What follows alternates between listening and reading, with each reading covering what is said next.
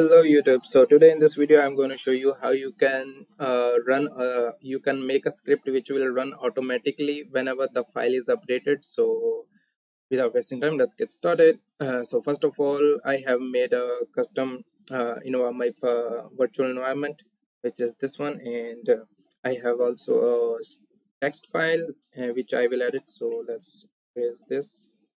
I mean empty this one, and I have empty Python file, and I have requirement, which is watchdog. So uh, for this you have a dependency. What you have to install is, so let you firstly you have to make a virtual environment, so you can make with this command. So if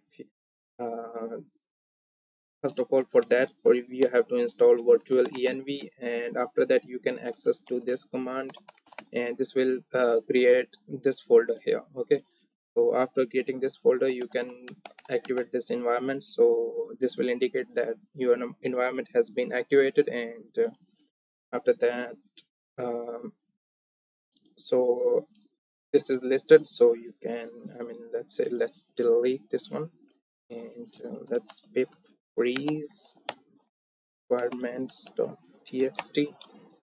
This will make the file and list all of your requirements for this project. And let's go to our index.py, and in index.py what you have to do is, first the library you have installed, you have to import some event handler and observer from that. So first of all, from observer you have to import the observer, okay, which is a class.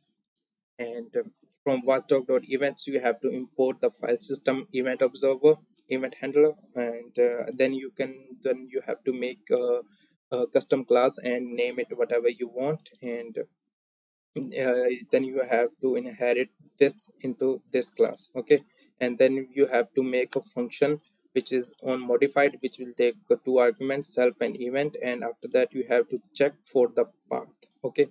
So we are right now we are going to update this file, so that's why we are checking for a specific file. So if something is updated in this file, also if this file is modified, then run this code, okay. So you can write multiple codes here, so like web scraping or whatever you want.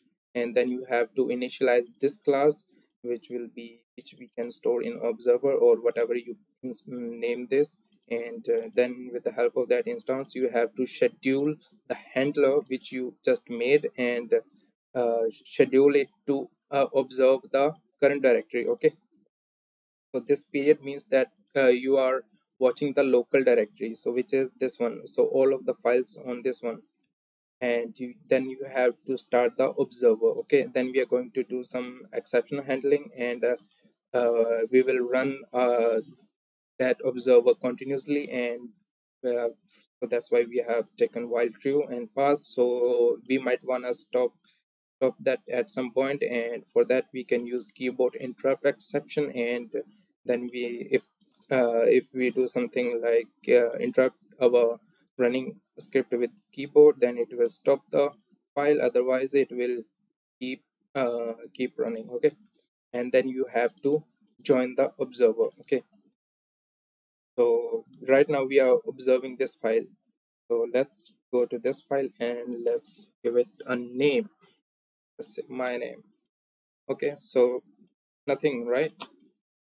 Ah, so first of all we have to run our Python script index.py. So right now it is running, and so our file it is saved. And so let's modify it, and